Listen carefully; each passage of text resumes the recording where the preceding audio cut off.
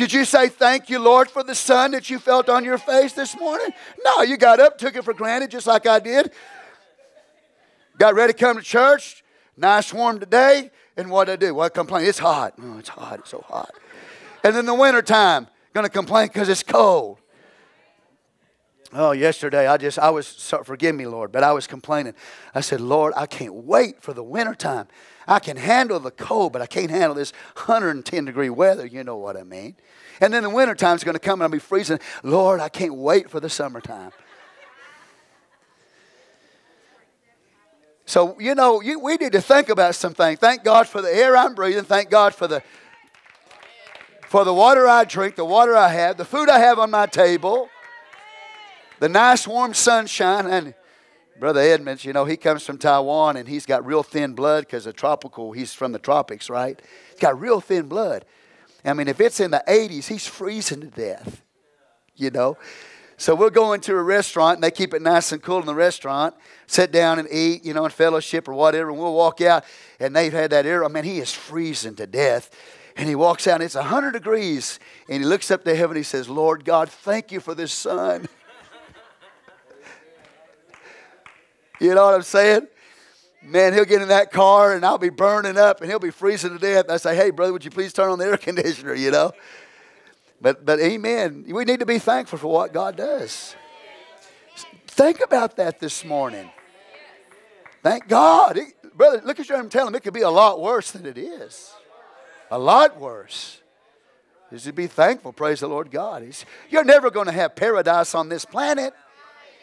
You're never going to have paradise. I know we're looking for paradise, aren't we? I want everything to be perfect.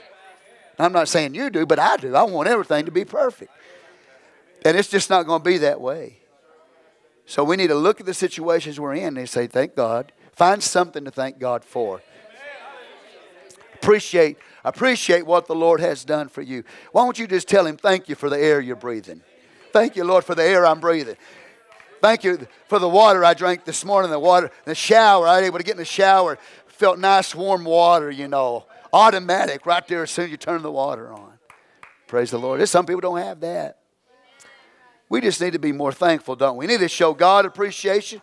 We need to show each other appreciation. Hallelujah. So we need to take her as an example. Praise the Lord God. She got up immediately, even though she was sick, she got up and she ministered to Jesus. Think about that. You and I can minister to Jesus today.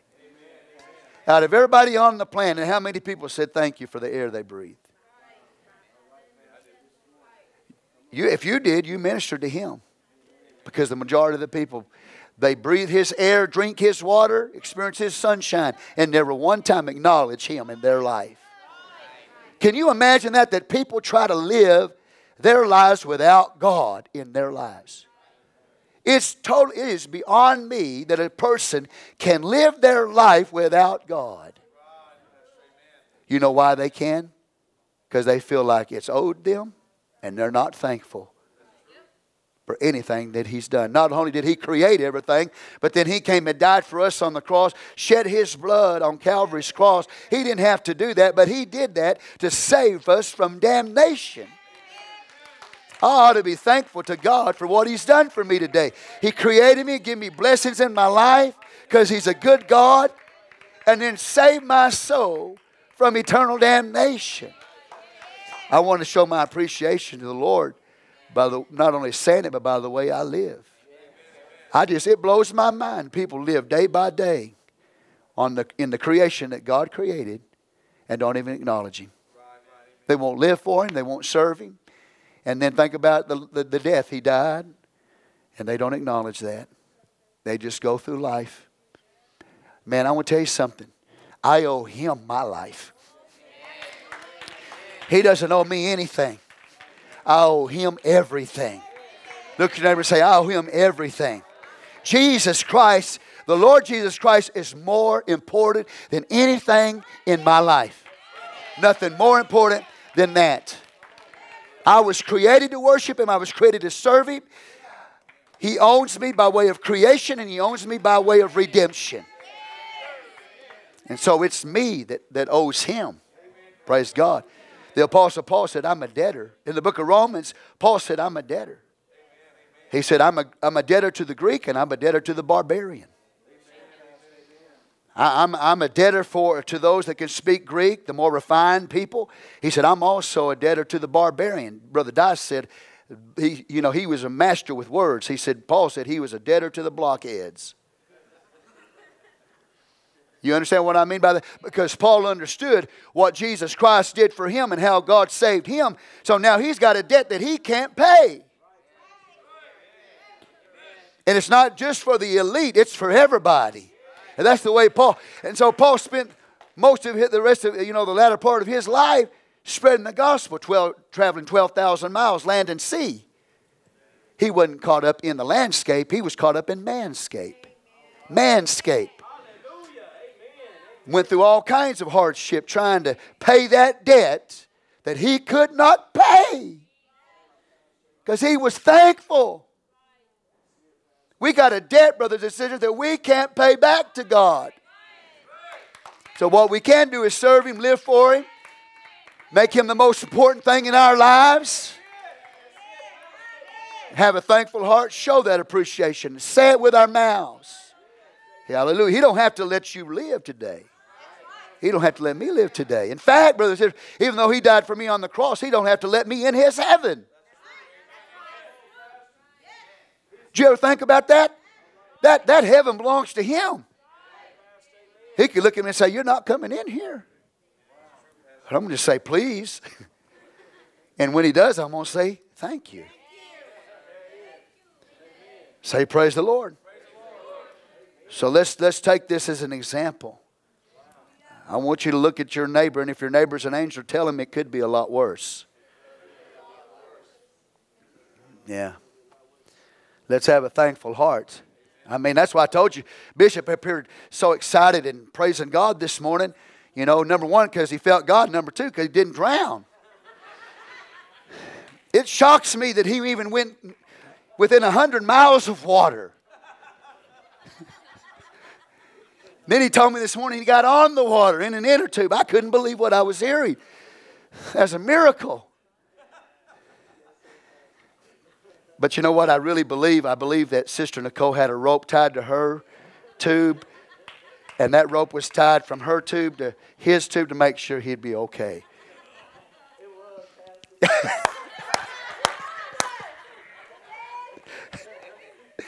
I told him before we came out here, I said, there's more to this story than that you're telling me. And I said, there's some parts of this story I don't want to know anything about. It was. I told you, man, I know. The brother, I don't think the brother can swim. Hallelujah. That's why he's so happy this morning, because he's breathing, he's alive, he survived, 1 foot of water. Let's roll it over the rocks, He could have fell off that inner tube and drowned in 1 foot of water. We're glad to have you back, brother. Amen. Praise the Lord. So let's be thankful to God, right? Be thankful to God. I got to change my stinking thinking. If this is not for you, this is for me today. I need to change the way I'm thinking. Man, negativity, man, just bombards us and, come on. Let's get a thankful heart. Let's be thankful, praise God. We should be thankful. Enter His gates with thanksgiving. And His courts with what? With praise. Hallelujah. We should be thankful and bless His holy name. He is worthy. Amen. He's worthy. Well, the Bible says, having Jesus healed this mother-in-law of Peter, the Scripture tells us, again, even though he is exhausted, no doubt, when the even was come, they brought unto him many that were possessed with devils. He cast out the spirits with His word and healed all that were, what? Sick. I mean, he can't get away. He is in this house, no doubt trying to find some peace, some rest. People find out where he is, man, they're flocking to the house. There's people got demons in them, evil spirits in them, possessed with these spirits. And the Bible said Jesus, He cast those spirits out. And he healed the sick. Even though he was tired, he took the time to minister to people. Amen. Now think about that when you get tired. I got to think about that when I get tired. That Jesus never turned anybody away being exhausted, being tired. He didn't say to them, I'm tired today. I'm exhausted today. Give me some, I need some rest. He never turned anybody away because he was tired. Say, praise the Lord. He was always ready to minister. No matter how tired he was, how exhausted he was always ready to minister to somebody, to cast a devil out, to heal the sick, praise God. And when he did that, he was showing by his authority and by his power. He not only had a power over a fever in a body, he had power over spirits. He had power over the spirit world. He had authority over the demonic powers. He had authority over Satan. And he came to crush the authority of Satan. He came to crush the headship of the devil, the authority, the power of the devil that was in people's lives. Amen. Say with me, he defeated the devil's authority. That's why when you live, brothers and sisters, don't walk around in fear of the devil. You shouldn't be afraid of the devil if you're a born-again believer, because Jesus Christ crushed his head. In Genesis chapter 3, the Bible says that his heel would be bruised, but he would crush the head of the serpent. Genesis 3:15, right? His heel would be bruised, but he would crush the head of the serpent. When was Jesus' heel bruised? When he hung on the cross. They put his feet on that platform and nailed his feet. Drove that stake through his feet, brothers and sisters. And he'd have to lift himself up so he wouldn't suffocate. So fluid wouldn't fill his lungs. He'd have to lift himself up on that cross. And every time he did that, he was bruising his heel. And then the Bible says that he gave up the ghost. He said, into thy hands I commend my spirit. You right? And he died. He had control of over his own life. But for a while there, he was pressing his own body up so it wouldn't suffocate. And when he did that, he bruised the heel. Amen. And that's what that means. The Bible said that the serpent would bruise his heel, but he would crush his head. Amen. So when Jesus Christ rose from the dead, that heel that he bruised on Calvary, he took that heel and he crushed the head of the serpent. Amen. And the danger's in the head of the serpent. The poison's in the head of the serpent. And when he crushed the head of the serpent, he crushed the authority and the power of the devil. Hallelujah. The one whose heel was bruised took that heel and came down on Satan's head and defeated Satan's power and Satan's authority. So that you don't have to fear the devil if you're a born-again believer, because his authority, his power has been crushed by Jesus Christ. Amen. Say praise the Lord. Some people walk around through life, they say, well, the devil made me do it. The devil can't make you do anything, brothers and sisters, because he doesn't have that kind of authority or that power. Do you understand that? Jesus Christ has crushed the head of the serpent. That means defeated his authority and his power. He has no power over me. He has no authority over me, nor does he have power or authority over you. You don't have to listen to him. He can't make you do anything. In Jesus' name, you just tell him, your head has been crushed. Your power, your authority has been defeated by Jesus Christ. Amen. So when Jesus came into the world now, and they're bringing all these demon-possessed people, you know, as the scripture says here. Many that were possessed with devils, he cast out the spirits with his word. All he had to do is just speak the word. And healed all that were sick. Amen. You know, this was something they'd never seen before. They'd never seen anybody that had this kind of authority. That walk by his word, just walk up and just cast those spirits out of people, those demonic spirits. Brothers and sisters, let me tell you something. There's more going on to this world than you can see with your eyes. Amen. There's evil spirits that work in people's lives. Some are oppressed, some are possessed. But Jesus, with His word, cast those spirits out.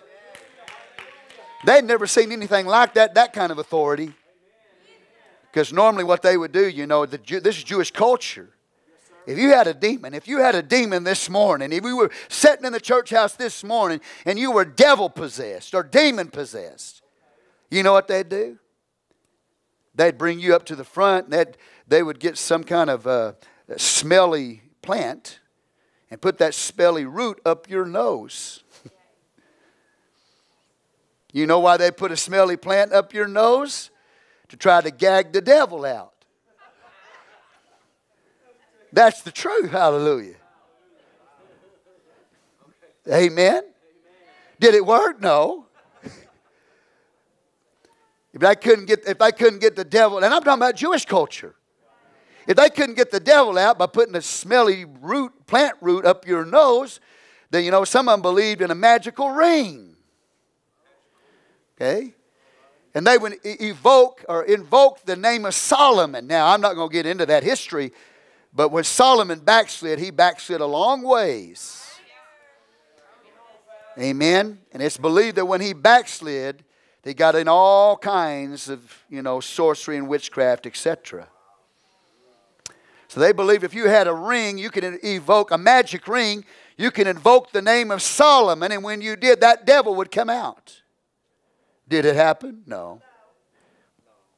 Amen. Say praise the Lord, church. Or what they would do is they would call on a more powerful spirit. And I'm not about a devil, demons. So you got a lesser demon in somebody, and they would call on a stronger, more powerful demon to come and get rid of the lesser powerful demon. Well, what do you have then? You got a person with a more powerful demon. No, he didn't join forces. He just said, you go on, I'm going to move in, I'm going to take over. Hallelujah. They wouldn't join forces, man. He said, you go on, you little devil, I'm taking over. Hallelujah. Seriously. Praise the Lord. Now, I thank God that we don't have to resort to that kind of stuff. You got a devil this morning. I'm not going to put a root up your nose and gag the devil. I'm not going to, I don't have no, you see, I don't wear no rings. Right? Hallelujah. Aren't you glad, man, I don't have a bishop's ring and Solomon's ring and hallelujah. I don't wear no chains around my neck. Don't have a bunch of rings on my finger. Hallelujah. I was in the gym the other day and I was kind of laughing because there was this rap song that came on and he was singing, he said, I've got big things, I've got big rings, I've got big chains. And they came with no strings. And I go, whoo, you go, dude. Hallelujah. So he talking about all his chains, big rings, big things, and with no strings. And I go, I don't have any of that. Hallelujah. I just have Jesus. Praise the Lord. It was so funny. I thought that was so funny, man. That's so funny. Hallelujah. But I'll be honest with you, it had a pretty good beat. At least they got the beat right.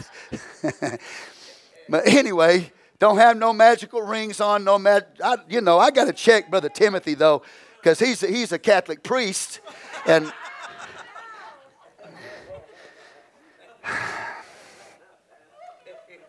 got to make sure, because, I don't know. He might have some kind of chains or rings or whatever. Hallelujah. But I don't have any of that. All I have is the name of Jesus.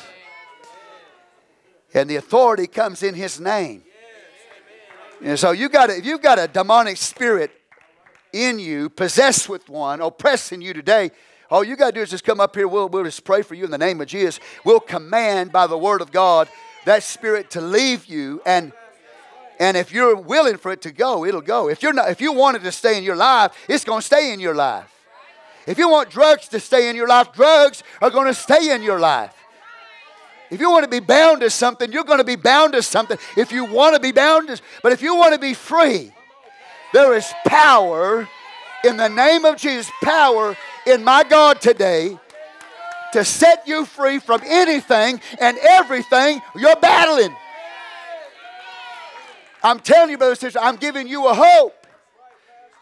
Jesus came to give you a hope. And you can go to the psychiatrist, and you can go to the psychologist, and you go to all of these people that try to, and that's all right. But Jesus Christ came to set you free. Not from just demonic spirits, but from the bondage of sin. He came to heal you, not just of your sickness physically, not to heal you of demonic oppression and possession. He came to heal us of sin sickness. We're sick in our body. We're sick in sin, man. You might not have a devil. You might not be addicted today. But if you haven't been saved, you've got a problem. It's called sin sickness. And you say, what's wrong with me? I know there's something wrong with me. There's something wrong with me. There's something wrong with everybody.